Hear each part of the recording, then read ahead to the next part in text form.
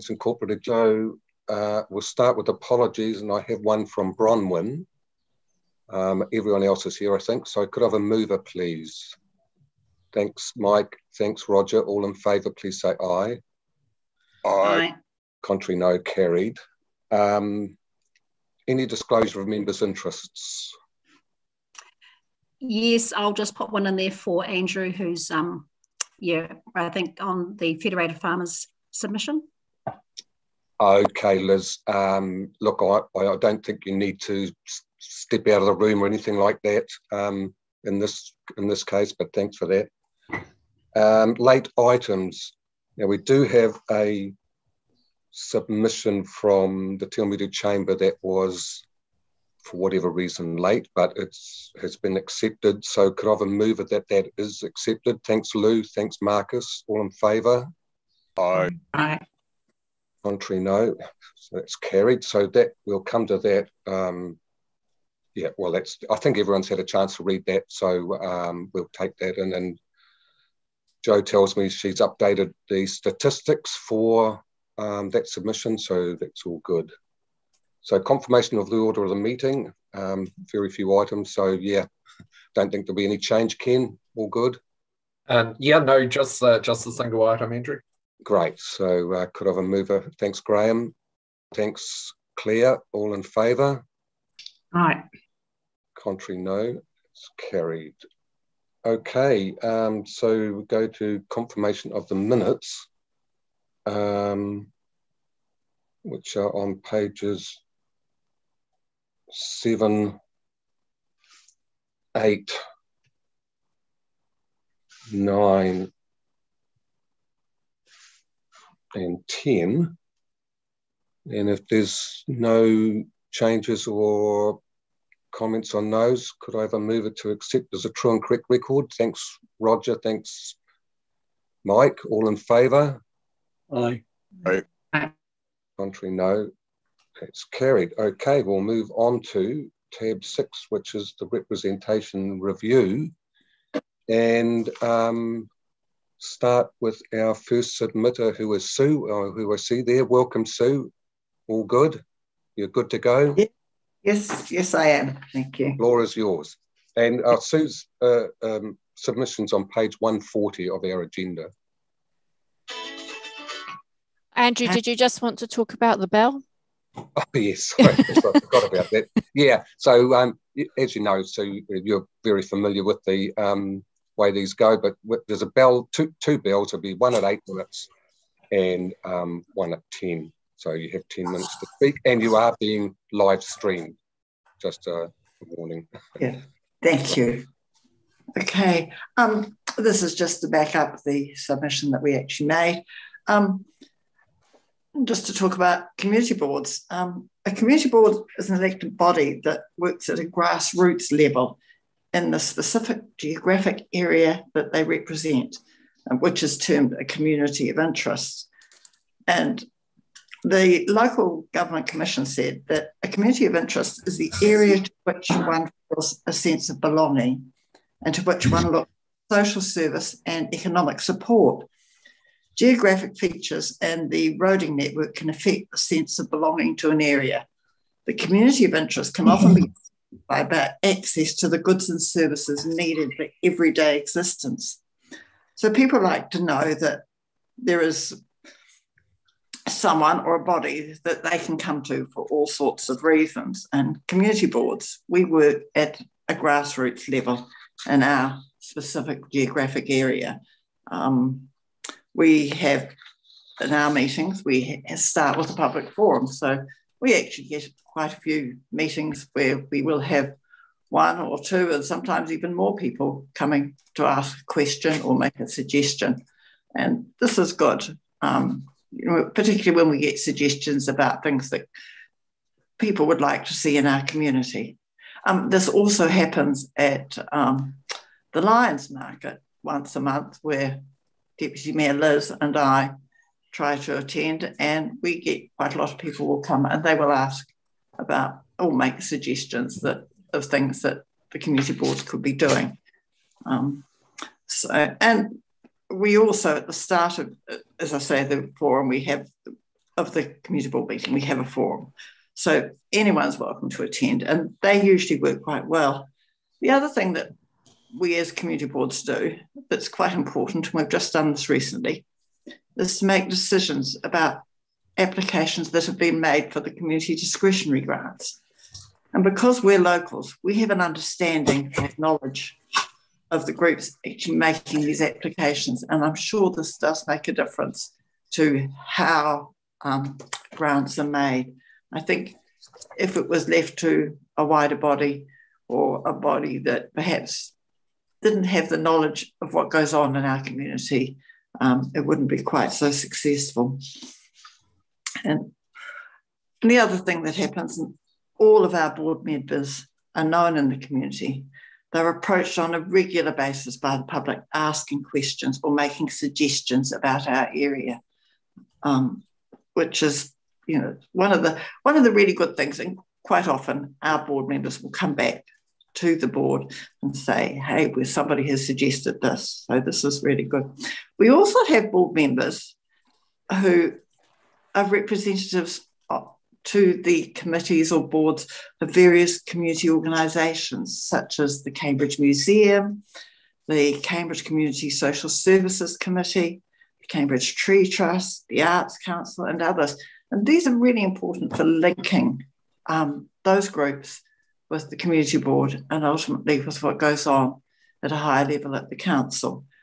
And I think this has been really appreciated by a lot of these groups. The board also takes the initiative in just some activities around the town.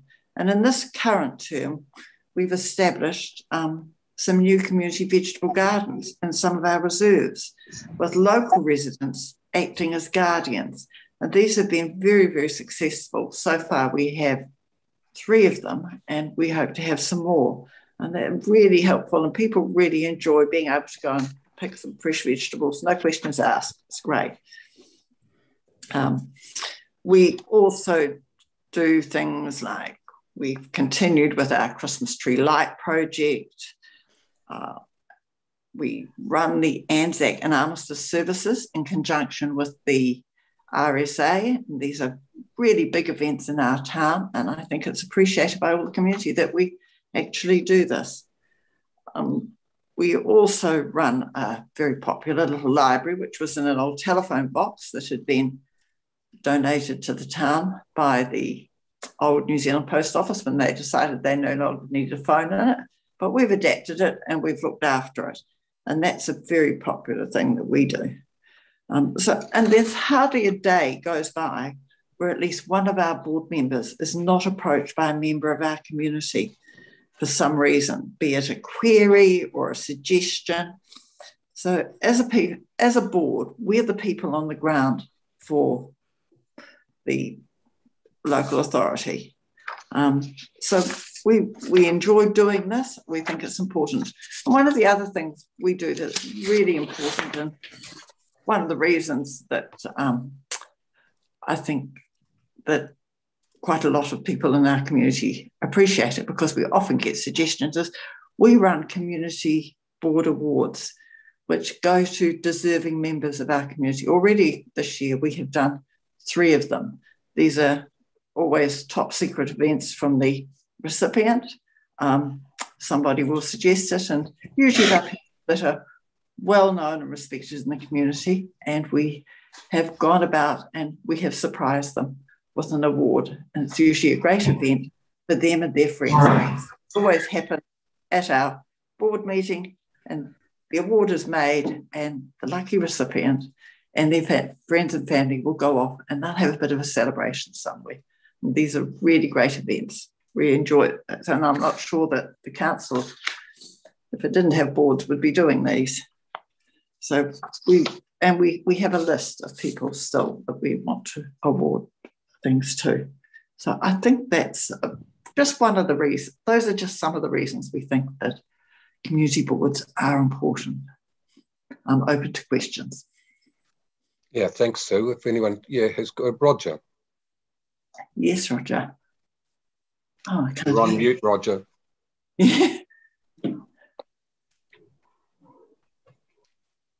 How about that? Is that better? Yes. Morning, Sue. How are you? Good, thank you. Good, thank you for that. I wonder if you would like to speak for a little minute on the advocacy role of the community board on matters related to the Cambridge community in regards the overall council direction. Yes, I think we do that too. We submit, as I say, to the council frequently, and there are things that we have done recently. We particularly the library is one thing that we are very strong on. We're not giving up on our advocacy for a new library building, for example. We will ask questions about reserves and things as well. But at the moment, I think the library is our big focus. We've already said we're not giving up. Good, thank you. And the other is the idea of rural tours, which yes, I think, yes, is an important aspect of the community board. It is. Thank you for reminding me, Roger. Yes, we do the rural tours each year. And it happens over 2 Saturdays in the winter. We pile into the cars and we go and visit communities we meet them at the different rural halls we have around the community. Always worthwhile. We get a lot of people attending them. This year in particular, we've had really good attendances at the halls. And this has been good, especially when it comes to making the community board grounds, because we have an idea of what's happening out in those rural parts of our community. And when they come with a request, we're actually able to make it. And that really is something that we can do. And there's just that link. They're not forgotten out there. They're part of our board area. Okay, thanks for that. I think Liz and then Mike. Yeah, hey, look, thank you, Sue, for the work in that all the community board members do in our district. You do a fine job, you really do. Hey, my question is just around, I guess, the visibility of community board members. And I guess we always have, particularly in Cambridge and our bigger towns, we have a lot of new people moving into our district all the time. Do you think that council could be doing a better job of improving the visibility of the community boards? Because I just see in some of the submissions, there's some that still don't see the value or don't see necessarily or know who community board members are.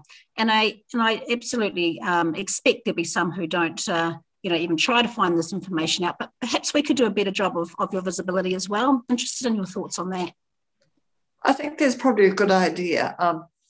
When you buy a house in Cambridge or you're building a house, you get, a little package that often has information about different things pertaining to the council, and maybe it could be mentioned that there are community boards and mention the members. Or we have been doing ourselves periodically a column in one of the local newspapers. But I think people really, you're quite right, Liz, people just don't know that there is a community board. And I think there's probably a problem nationwide. When I went to the community board conference, that was an issue that was coming up, that not everybody knows that there is a community board. I mean, it's the same goes that a lot of people don't know who their councillors are either, if there's a council. So I'm not quite sure. I think this is probably a local government issue nationwide, but we will have to do better. I know that we have periodically put an item in the community newspapers, but it's a matter of getting it in there and remembering to do it. Sorry, folks. Yeah. Okay, yeah, thanks for that. Mike. Yes, Mike. Yeah, good morning, Sue. And again, look, hey, thank you for the valuable work that the Cambridge Community Board or both community boards do for our communities.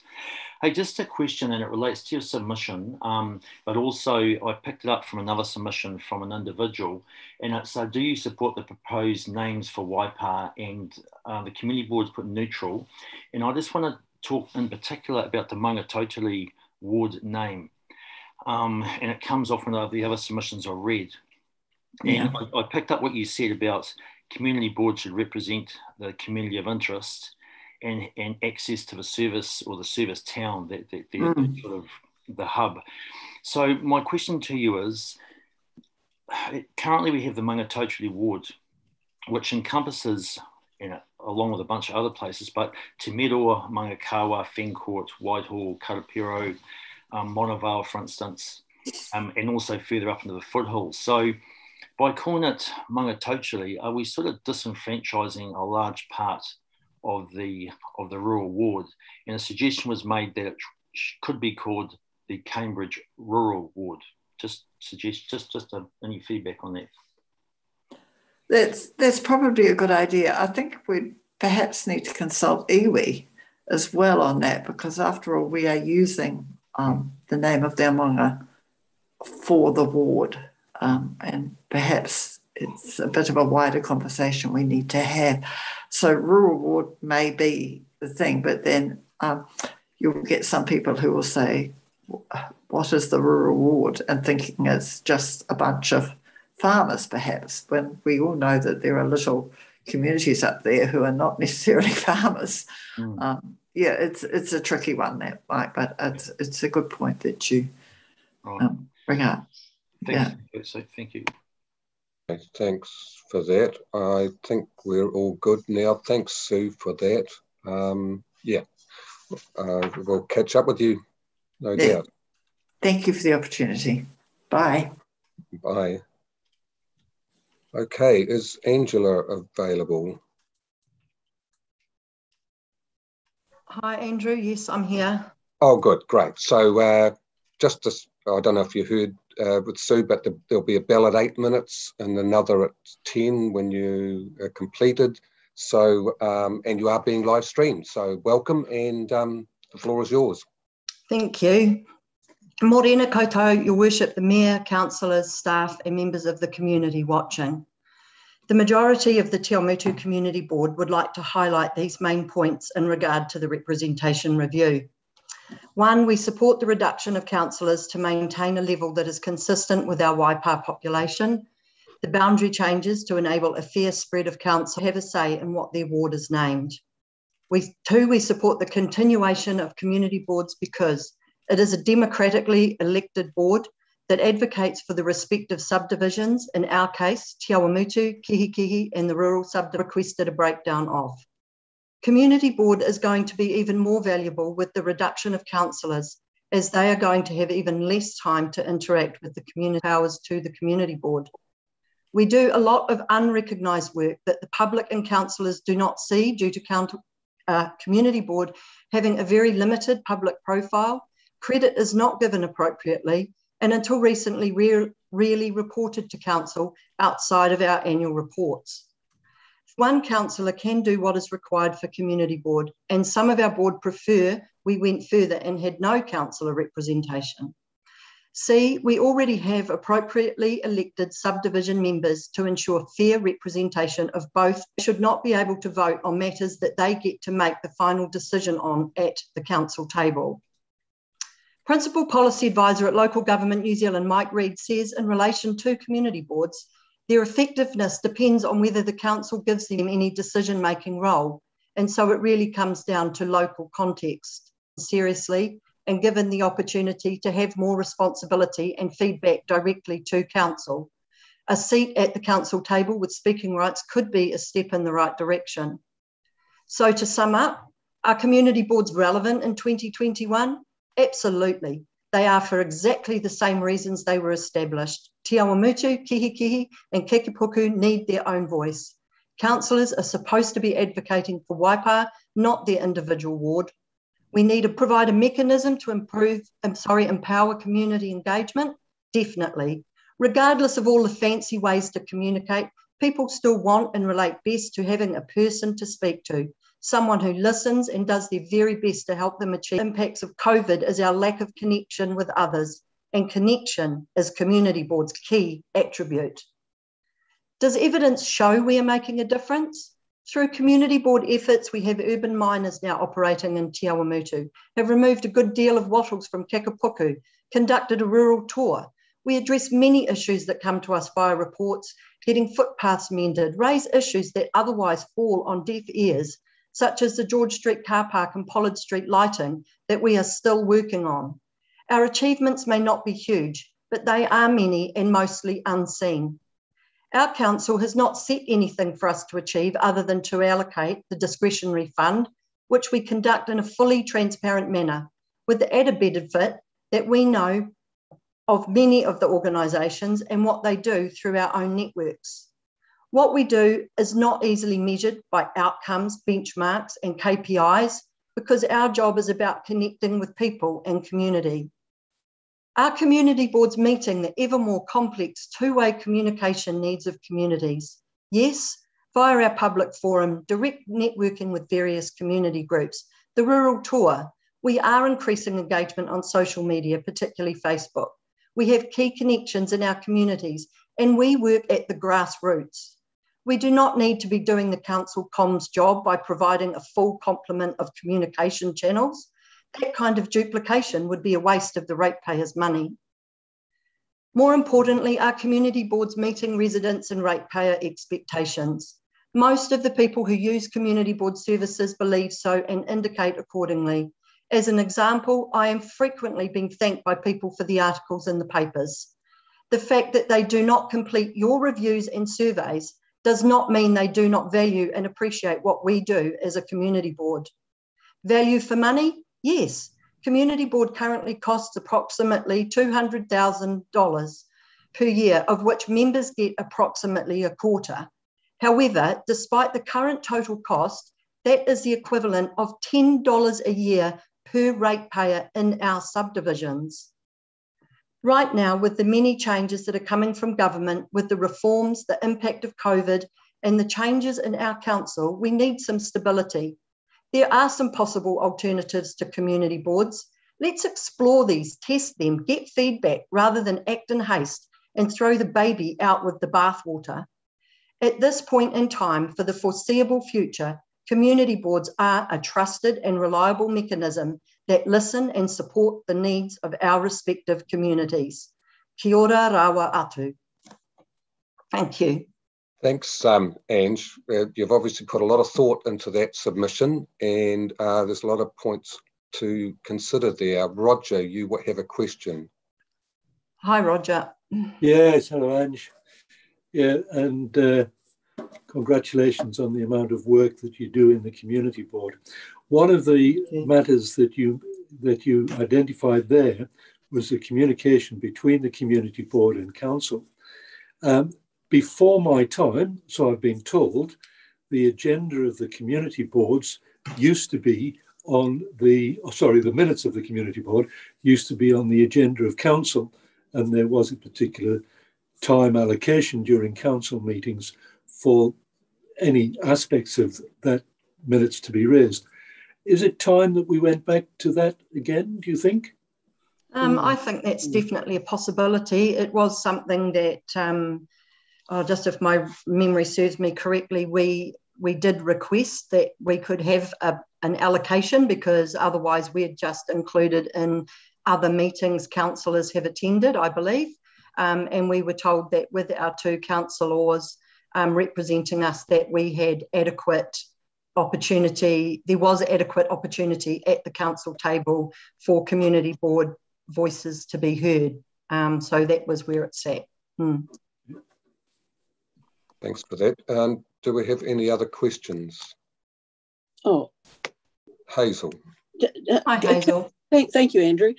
Congratulations, Ange. That was a very good presentation of the work that you do.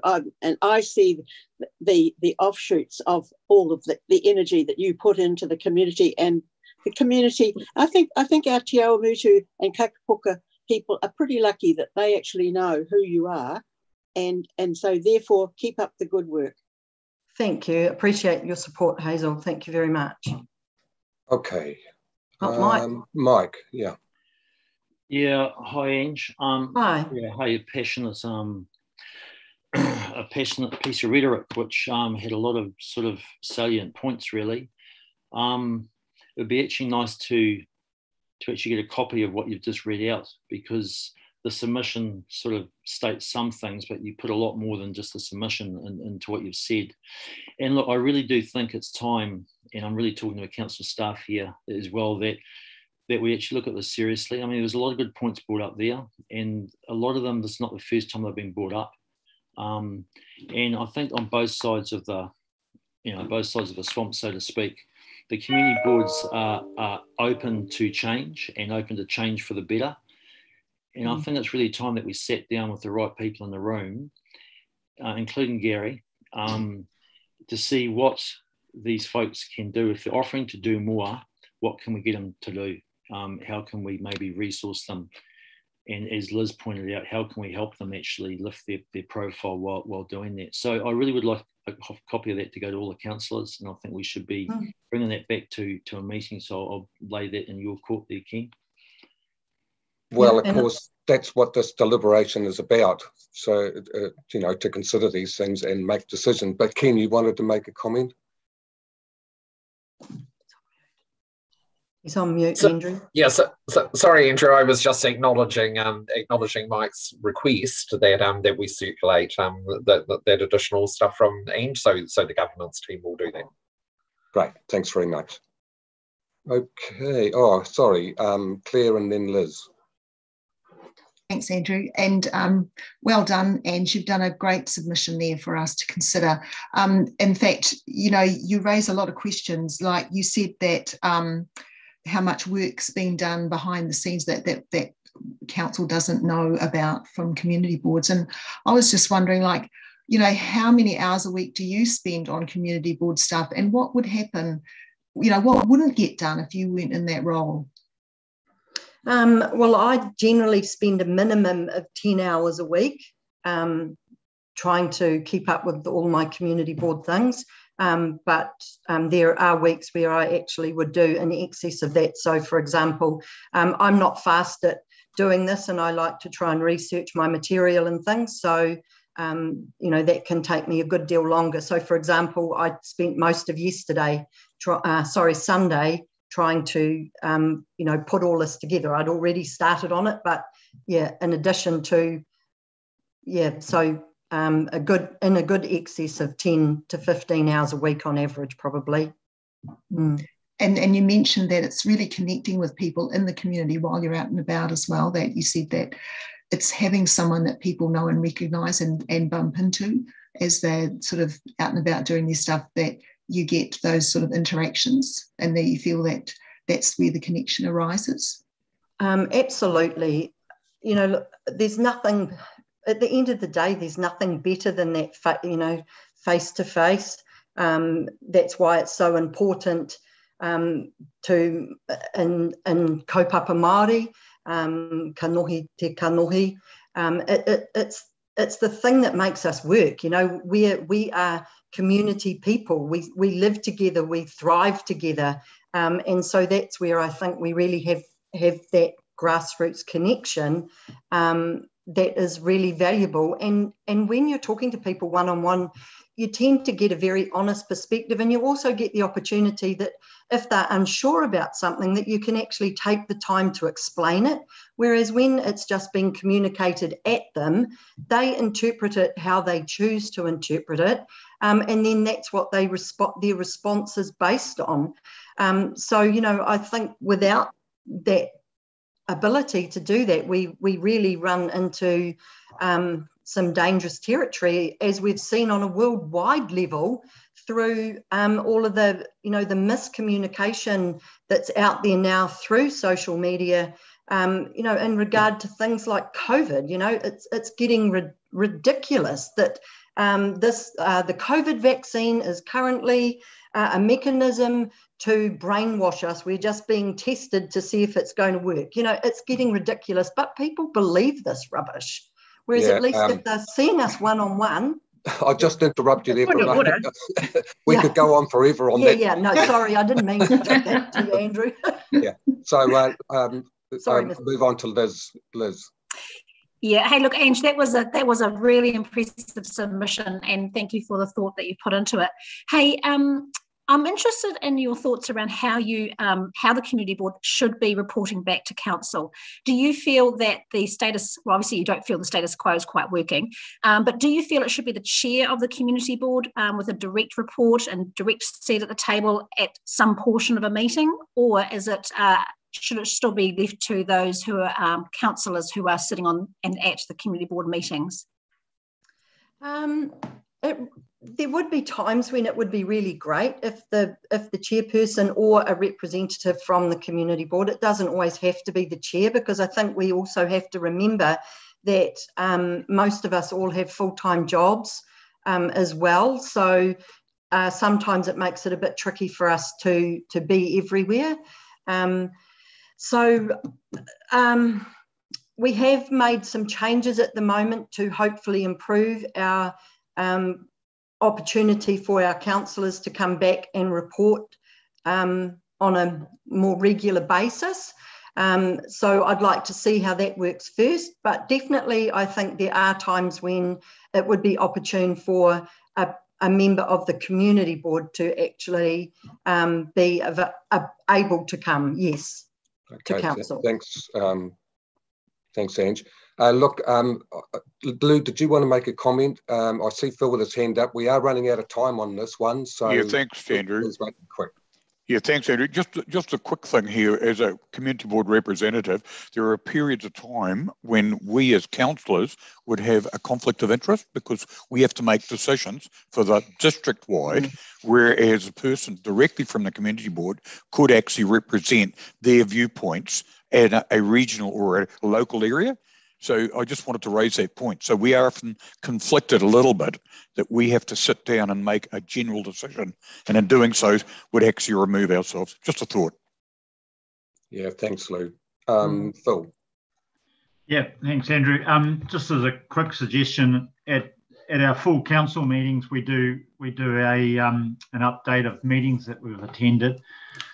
So even if the councillors there could report back, there would be an opportunity there to report back from the community board. And just going on from what Lou said about conflict of interest, there's two councillors, so you could divvy up, who says what type of thing if there is a conflict of interest. But that's a suggestion that could quickly fix that anyway, or temporarily anyway, or to start with. Yeah. Okay, look, thanks for that. Look, just a quick reminder to everyone that we're here to hear submissions and ask questions directly about them, not really to, the deliberations is the place to make suggestions about what we could do and how that would impact on the decision we make rather than at this point. So yeah, okay, cool. All right, thanks, Ange. That's great. And thanks for your submission. And we'll move on. Thank you. And I see Janet is here for representing the Prongi Award Committee, page 174. Hi, Janet. Floor is yours.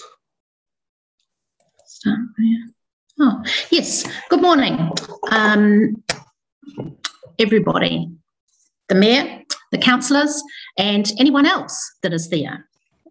Community groups. Now, the Prongi Award Committee. Now, this committee was actually formed by the previous Mayor, Alan Livingston.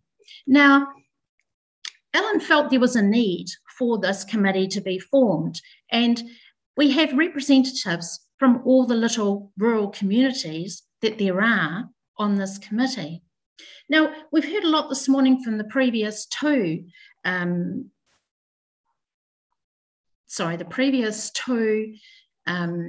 community board chairpeople, and I'm sure they do a fantastic job.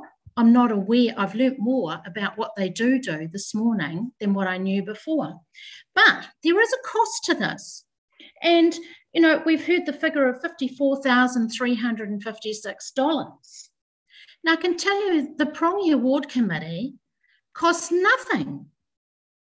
Yes, we do have a council employee there taking the minutes, and we have two councillors there. And it's only just come in that we can now claim for mileage. to attend the meeting. Apart from that, there is no cost at all. But we do not do the rural tours. That is a point of difference.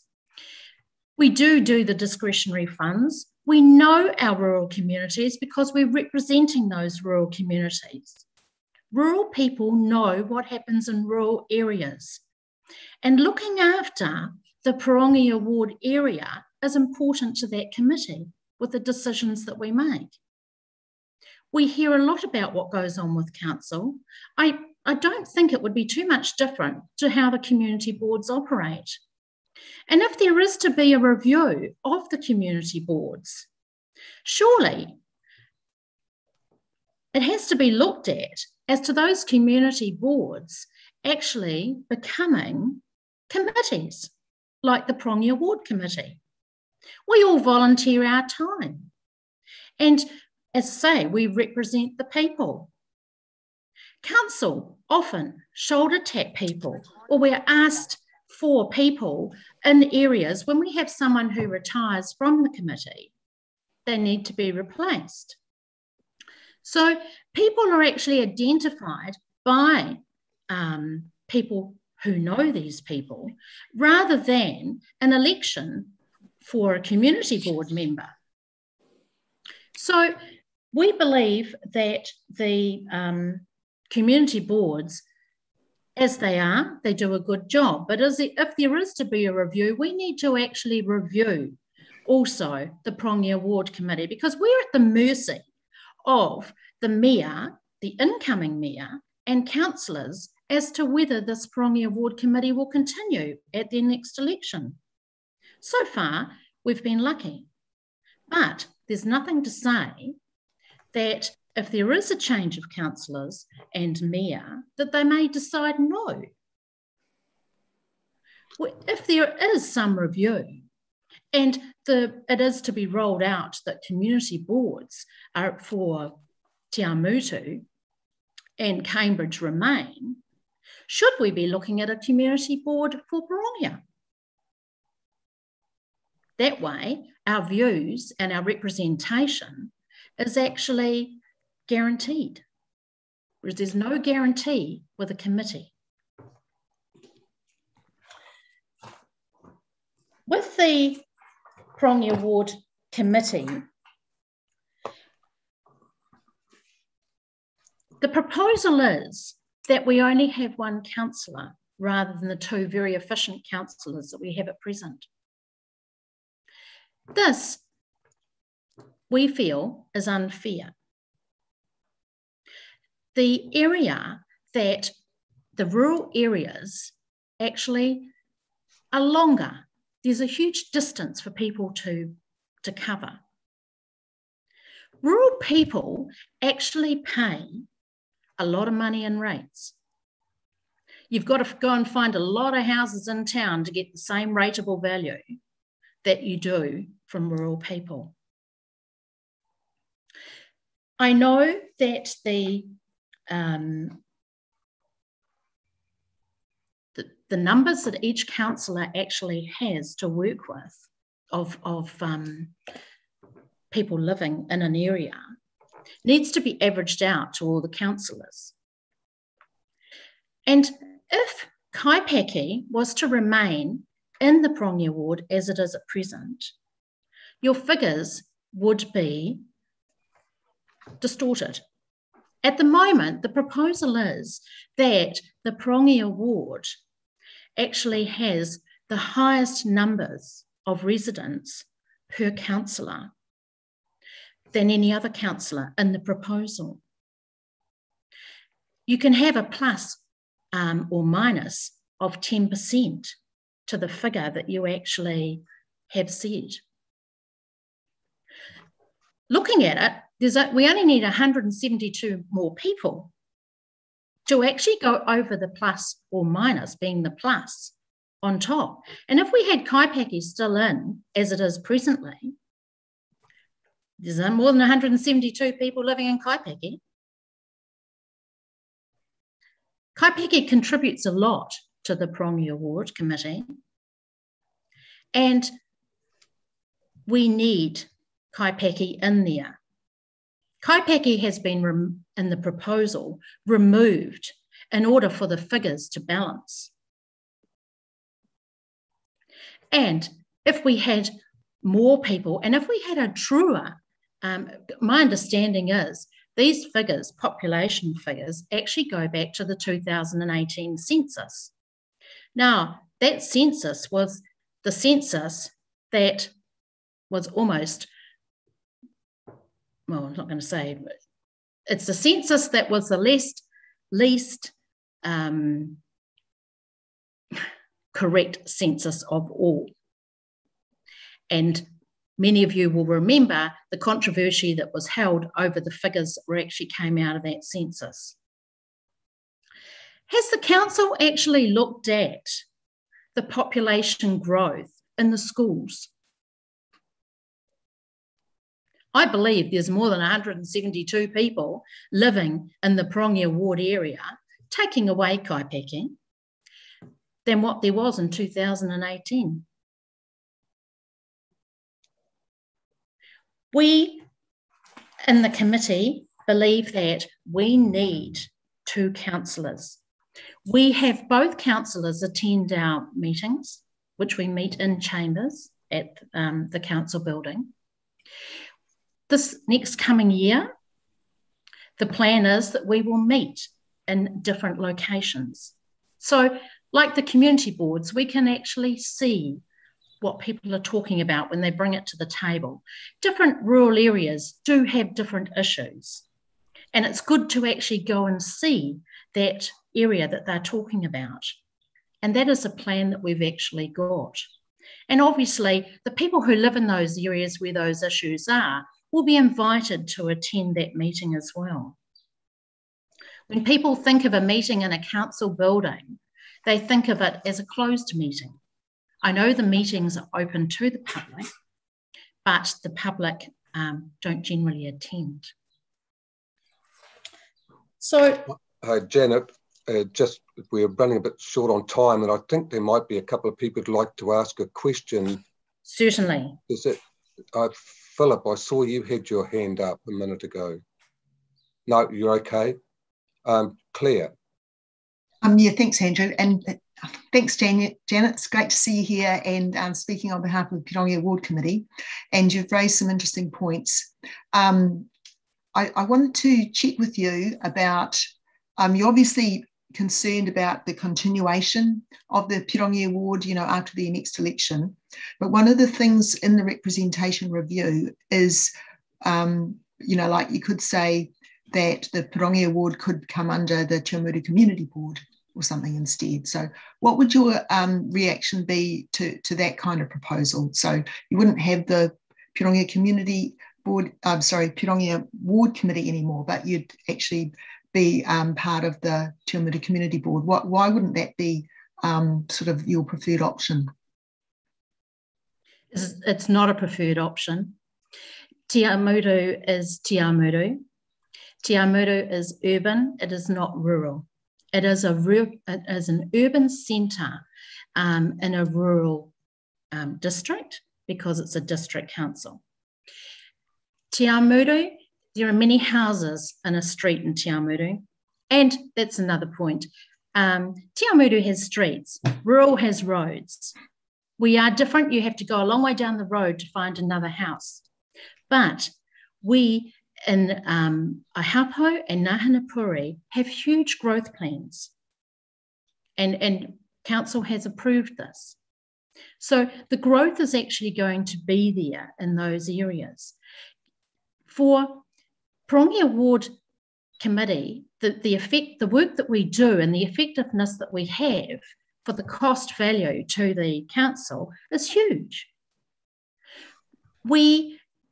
Which person would be the person that you would choose from the committee to go on to the Te Awamutu Board? What would happen to the discretionary money?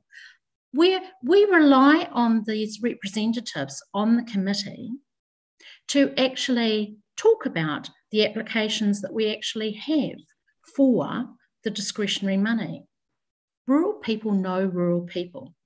They know their communities they're in. Okay, thanks, Janet. Thank you. I think we've got that point. But Liz has got a quick question, and then we'll move on to Janet again. Thank you. For your next submission, Liz.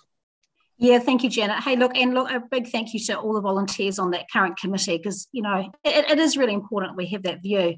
I guess my question is around how this committee is perceived, and I agree with you. It's untidy at the moment, and I kind of feel like you're a little bit in limbo, because I'm not too sure for those on the committee, if you're not elected by your community, how you can have a mandate to represent your community. And that's the bit that I'm struggling with at the moment, is that there's no election process for those on the current committee.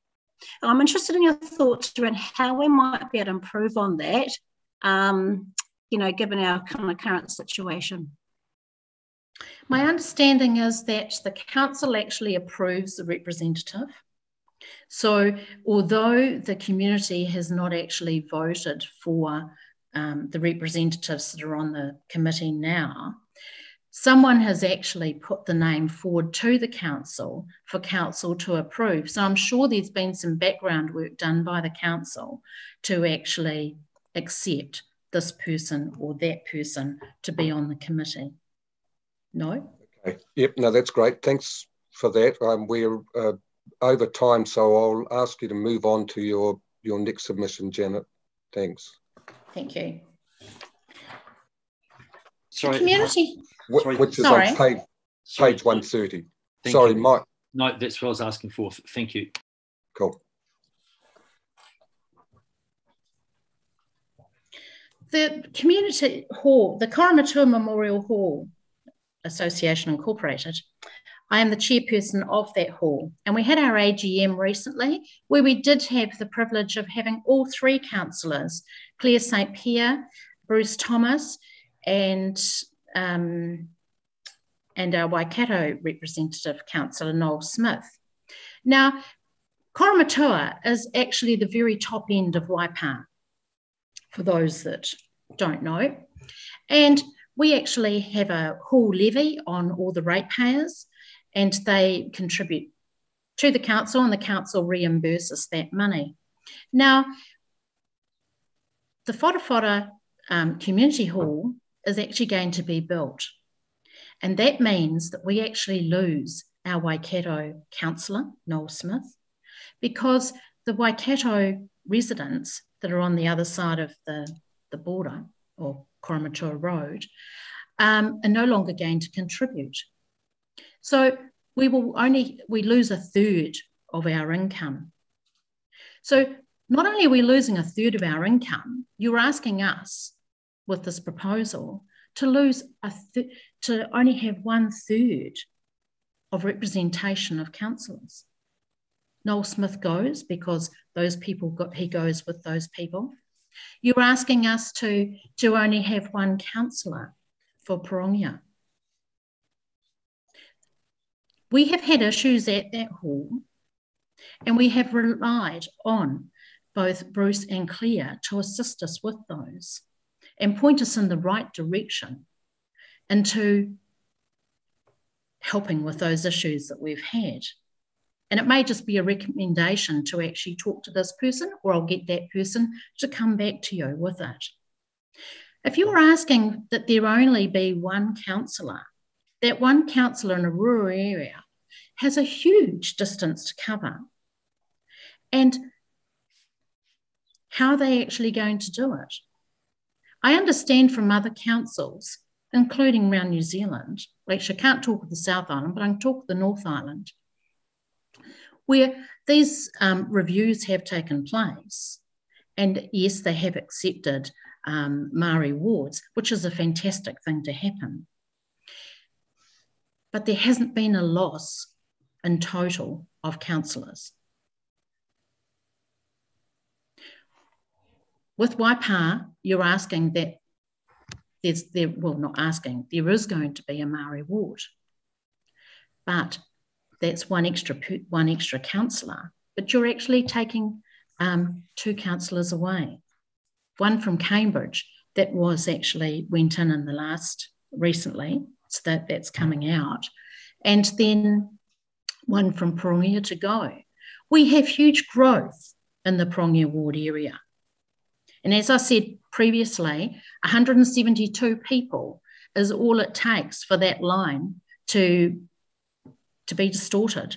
So does that mean that you'd actually creep the boundary line from Kaipaki further in, coming in to take more people in there? So, yeah, look, I think we've pretty much covered the ground there. And just to put the record straight, we're losing 3 councillors and gaining 1.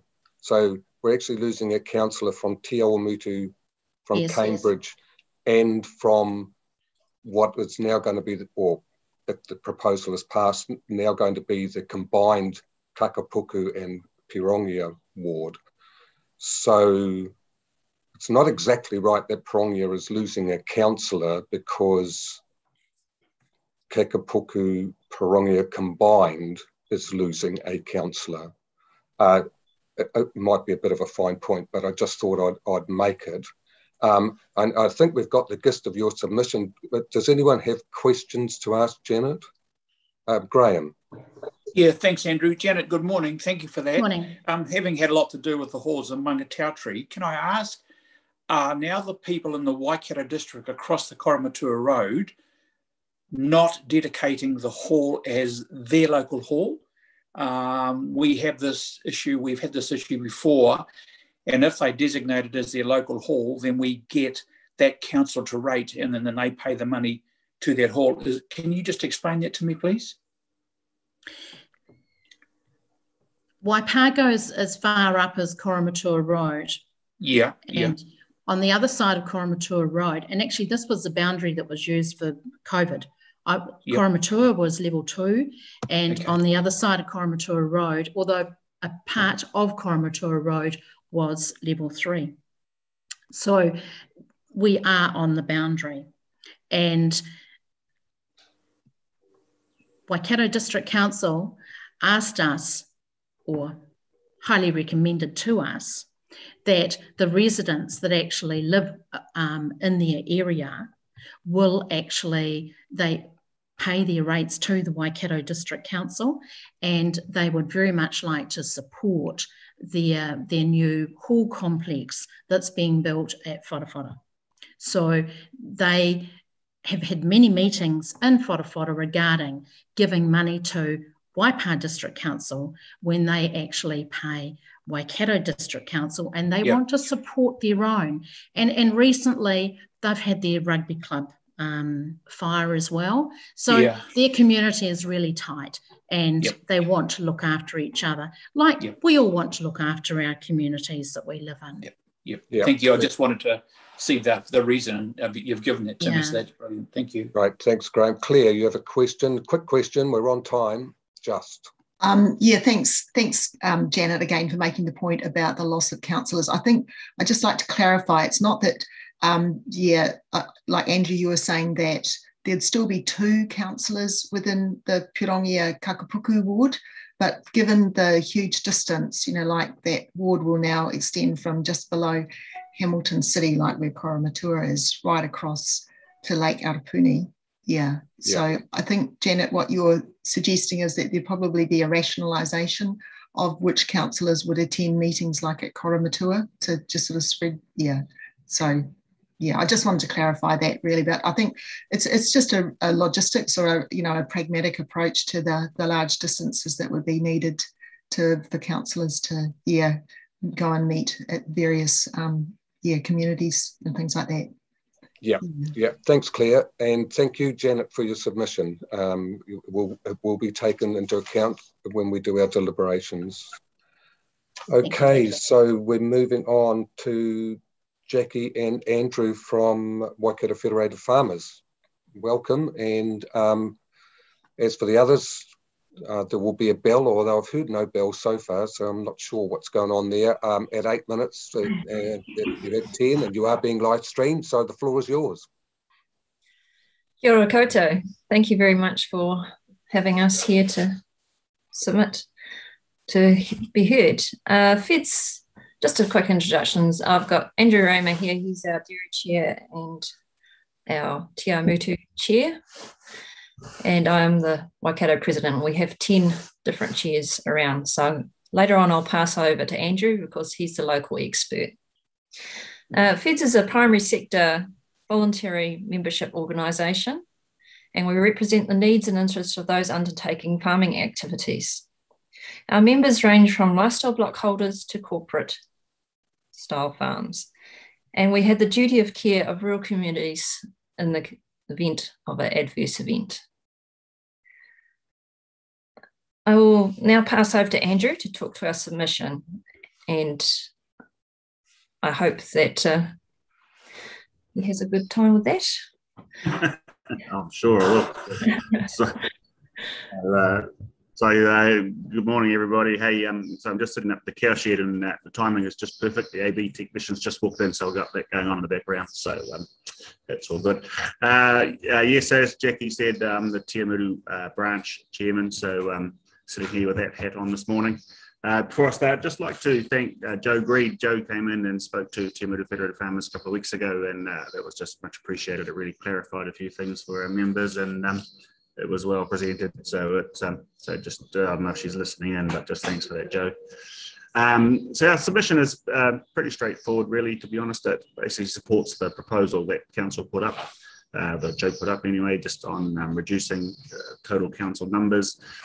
We had some concern, I think, as Janet sort of pointed out initially, that it seemed to be reducing the rural wards and whatever, but once we sort of saw what she put up, that it seemed to be proportional and it wasn't unfairly affecting the rural wards. So we support less councillors in total, and which theoretically should reduce some costs, but it all seems to be a proportion to rural and urban, so we were in support of that. So that was good. Also just like to sort of, listening this morning, support what Sue and Ange have said just on the community boards and the strength of the community boards and the work that they do. And that probably lines up with the main part of our submission, that we see that the Wharongia rural wards should mirror the councillors in that area. So 2 councillors in that area, 2 community board members elected, so that they have that strong connection to community boards for, as they've pointed out, the strength and the value of that institution of what the community boards do. So yeah, we feel that would be it's just a simple, less confusion about what's the ward committee and what's all that. People understand how they works well at the moment for the Kakapuka ward and the Mangatautari ward. So just roll that out across the whole of council and just mirror the councillors. So that's the guts of our submission there. Yeah, it's about it actually. So unless there's any questions. Cool. Thanks, Andrew and Jackie. Yeah, do I have any questions? Susan. Through you, through the chair. Hi, Andrew. Hi, Jackie. Thank you for your submission and the time taken to complete that and forward it to us. Got a couple of questions. On to the second page of your submission, you've said it was developed using feedback received from your members. Just quite like to know how you went about procuring that feedback from your members and how many responded. And then secondly, you've gone on to say that it was your submission was written by our policy advisor. And I want to know and try and understand the extent of the policy advisor's inquiries and research into the specific situation that we have in Waipa, because I'm obviously aware that Fed Farmers submits on all rep reviews right throughout the country so far as it relates to rural areas. So I'd quite like to understand that. So perhaps if you could just answer those questions, that'd be helpful. Thank you. I'll start with the policy. Yeah, the policy does use scenarios from across the country when discussing what they think should be submitted, and then we feed back on that. So that will go to our Te Aumutu branch, and we held the meeting to try and get people there to understand what's happening and get feedback to the policy person to then write the submission. So that is how that process works. So how many people attended the meeting then? I'm just trying to understand the spread of or the extent of the net you've cast in terms of that rural farming community and their understanding of what the proposal is. Andrew, you had the numbers? Sorry, yeah, I just muted the noise, background noise out there. So yeah, as I sort of mentioned, we did hold a meeting with the members, and I didn't count the numbers exactly, but to be honest, it wasn't well represented. We weren't that many members. We have bigger meetings with lesser topics, really, so that was a bit unfortunate. I did receive some sort of feedback, just some email feedback and a text from another member that they couldn't make it, but that they just to say that they support, reduction in councillors. So it was sort of taking in what was at the meeting as well as some outside sort of communication from there. So just like I say, to support the reduction in members. Okay, so I guess my specific area of interest is the submission made in terms of retention of the community board. I'm just curious to find out what your members' understanding is in terms of what the community boards have done for them, for farmers over the last, say, 3 years. Do they have any understanding about that? And if so, what are the specifics? Specifically on that, it was probably not so much what the community boards have done, but there was a confusion about what the ward committee was and how. So it was almost the other side that people, and I'm probably talking about 2 members in particular, were saying, why doesn't Grongia have a community board, or the connection to the community board? Why is it different? And so yeah, it was almost an endorsement of the Kakapuka ward, who does have a community board representative, and it's an elected position, which was the key. They sort of felt that those positions should be elected, and to mirror what Kakapuka now currently has. Okay. Hope that answers that, Susan. Sorry. Yeah. So it still doesn't really clarify the your members' understanding about the effectiveness and meaningfulness of the community boards for them, I guess, as a rural community, and that's, it's a position that your submission has taken. That's all. Thanks very much, Andrew. Thanks, Jackie. Okay. Yep. Thanks, Susan. Thanks, Andrew. Graham, quickly. Yeah. Thanks, Andrew. Yeah. Good morning, Andrew, and Jackie. I think your submission about having a person from the Parongia ward on the community board has actually got some merit, and it's worth considering. Janet made the comment about who would you select. Well, you wouldn't select, you would be a voted member, I would have thought, to get onto that board like everybody else. But I think we should have a good talk about that. That might be advantageous to have that person there. Yeah, thanks. Thanks, Graham. Okay, thanks, Andrew and Jackie, for your submission and answering the questions. Now, I understand that Ruth Webb is next, but not available right at the moment. Is that still correct, Claire? Yes, she's not on, so we're just making sure that Kane is happy to speak next. Karen's just messaging him at the moment. Yep, Kane's all ready to go if you want to take him on now. So Kane's good to go.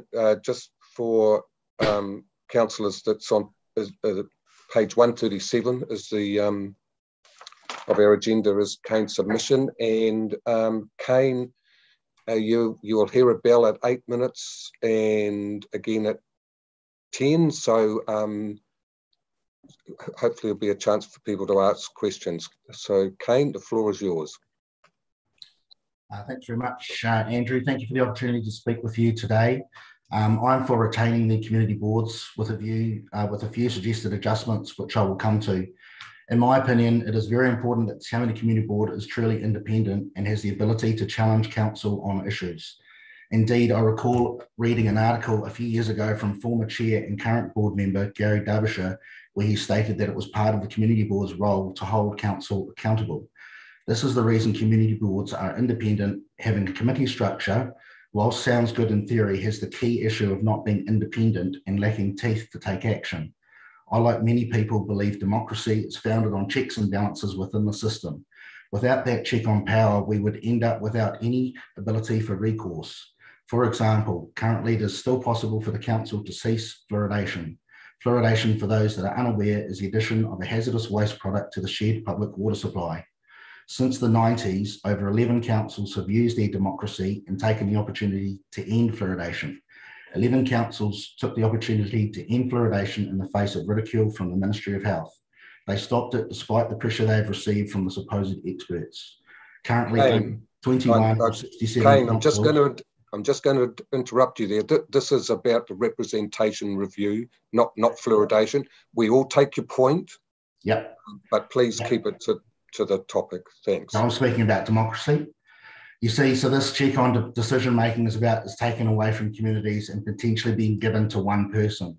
The reason I'm sharing this with you is because I have first-hand experience of anti-democratic processes within this council. For 5 years, I've attempted to push through this issue, and now there are 70 studies showing a lowering of IQ from fluoride. When I spoke to you in August 2019, I shared with you a major study. Since that time, an additional 7 studies have been published. Now, the reason I'm sharing this with you is that as a member of the community board, I would expect to at least be shown some respect on this position.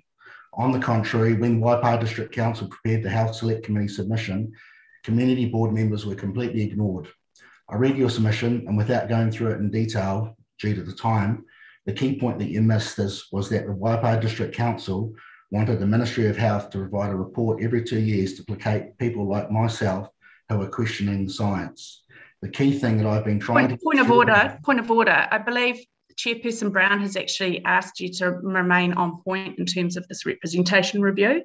Yep. My sense is that the area of discussion you're moving into is not relevant for that review. I disagree. I disagree. Well, I agree. And I'm asking you, please, to keep this to the representation review. This is not about fluoridation.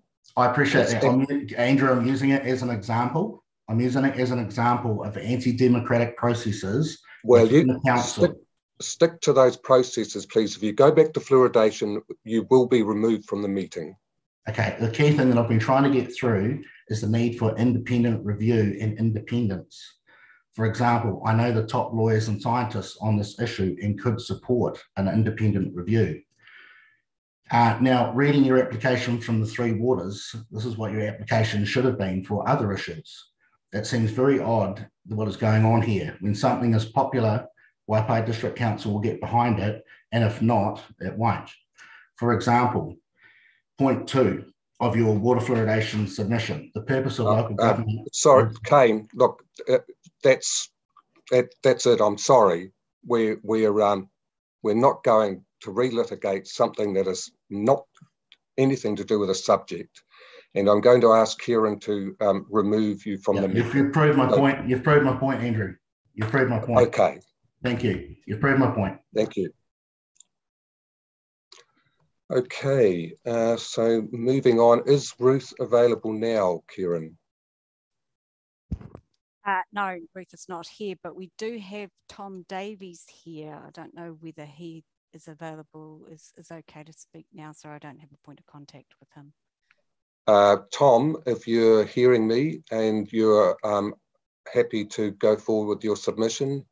I see you're there, so great. I'll just let everyone know that your submission is on agenda page 102, and there will be a bell at 8 minutes, Tom, and you have 10 minutes to carry on. So the floor is yours. Thank you, Andrew. Tēnā koutou katoa. I'm here solely representing myself as an involved ratepayer, and I applaud the review, and as it is of the council, and appreciate the courage that it perhaps takes to go through this review. My personal preference is that perhaps we should be reviewing the community board in a similar manner.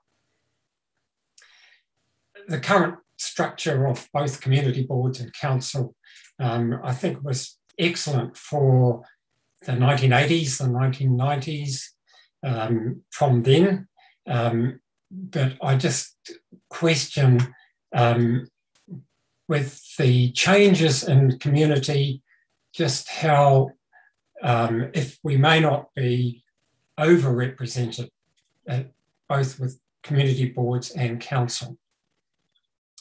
We are a relatively small population, and we need to ask ourselves, what is the right size for elected representation?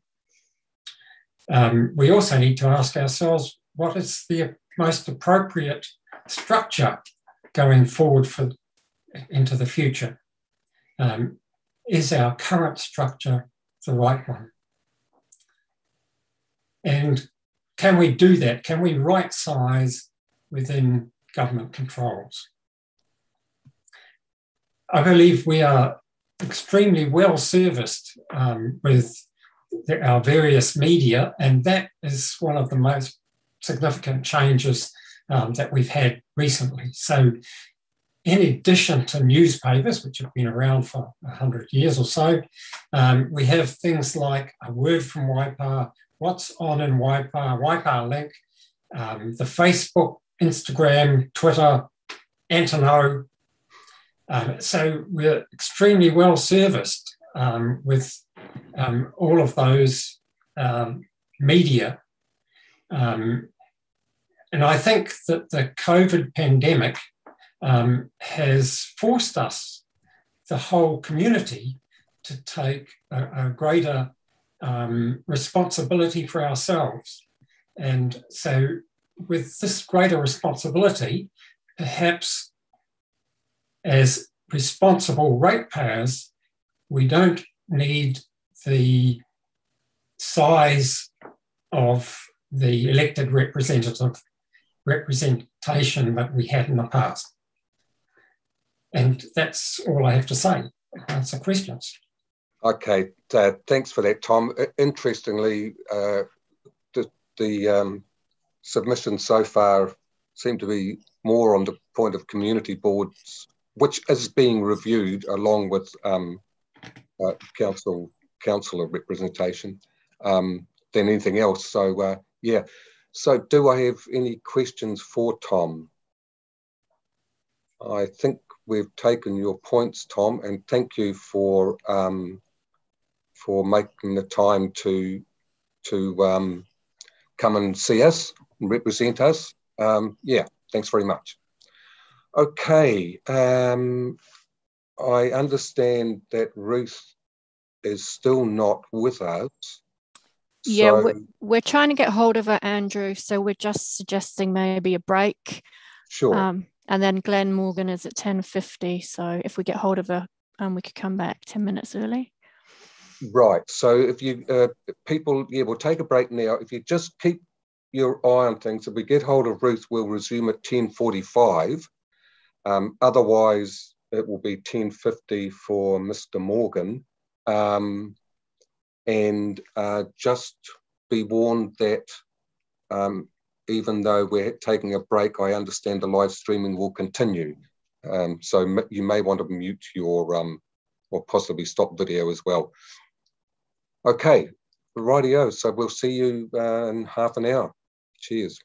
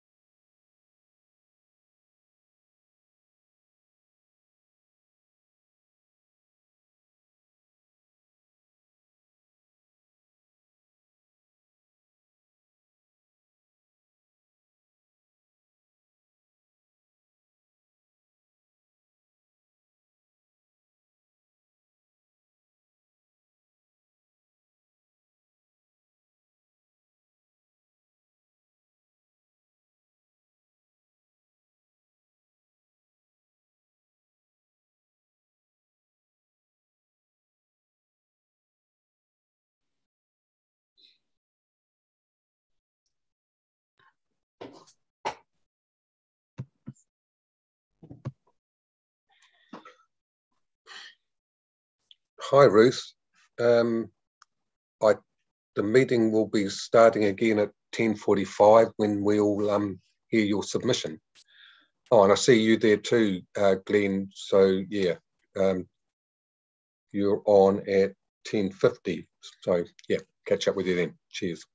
Andrew, could I ask you something, please? Sure. I'm trying to work the information out. I've got you on the iPad, but I've got all the submissions and information on my laptop. Could you always tell me the page number, and so that I can actually get to that? Yes, Thanks. sorry. I can't look at the list of, I can't get to that list either. Yeah, no, I've got them all here. I just sometimes forget to give it to you, so sorry. Thanks so much. Thanks, Andrew. All good. Hey, Andrew, do you know what I did? I took a photo of that thing of all the meeting dates, all the meeting times on my phone. So I've got 3 things going. It's pretty simple. I can help. Good on you. Good on you, Bruce.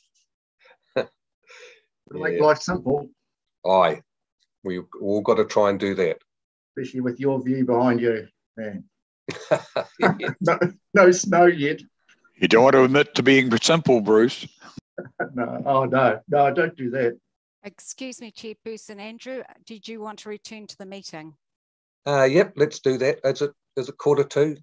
Near enough anyway. 10:41, yeah. Okay, Okay. I'll stop. I think there's a few people still to join us, so we'll just wait till 10:45 before we resume. So which page is the next one on, please, Andrew? And Ruth is on page 96. Thank you. Of our agenda, and Glenn is page 184. But I'll reiterate that when the time comes.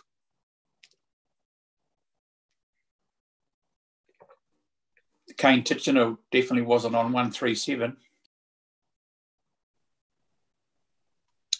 His submission was just wasn't a response to, it should have been on 137.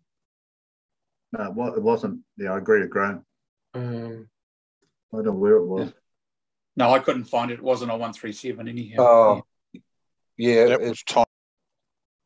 That's weird. It was definitely, he did make a submission, but that was only like a couple of lines, and he clearly was wanting to, get on his bike. Yeah. If you look at the red number in the top right corner of the page, that red 1